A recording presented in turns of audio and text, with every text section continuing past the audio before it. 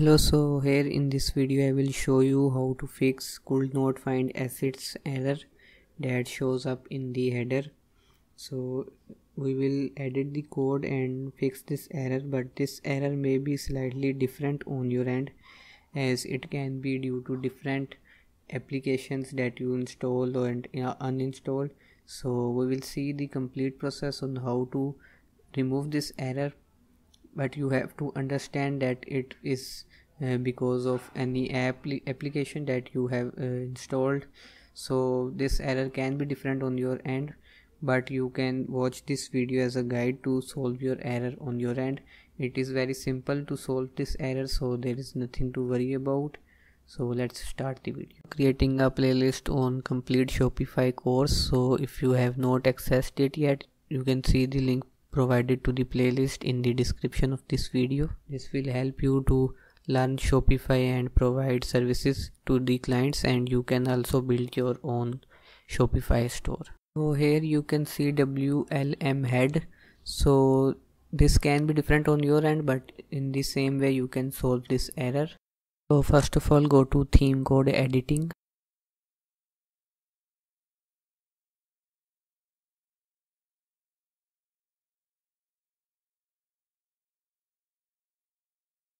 So this error is in the theme.liquid file, so we will go to theme.liquid.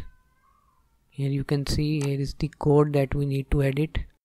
Now press Ctrl F to search, and as the error was in WLM head, so I will search for head and then I can find where is WLM head. Here you can see WLM head, and we can now comment it out to solve this error. So follow the same procedure that I am going to do. So here before the WLM head we can comment it out. I am telling you to comment it because if you will remove it, another error can occur. So that is why I recommend you to comment it out, and if the error gets resolved, then you can remove the comments and the code as well.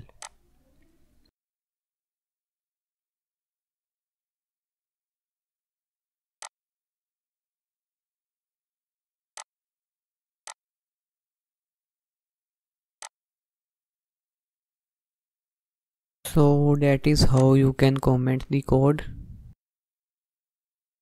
Click on save. So the code is saved now, and now when we will refresh the page, you will see that the error is gone.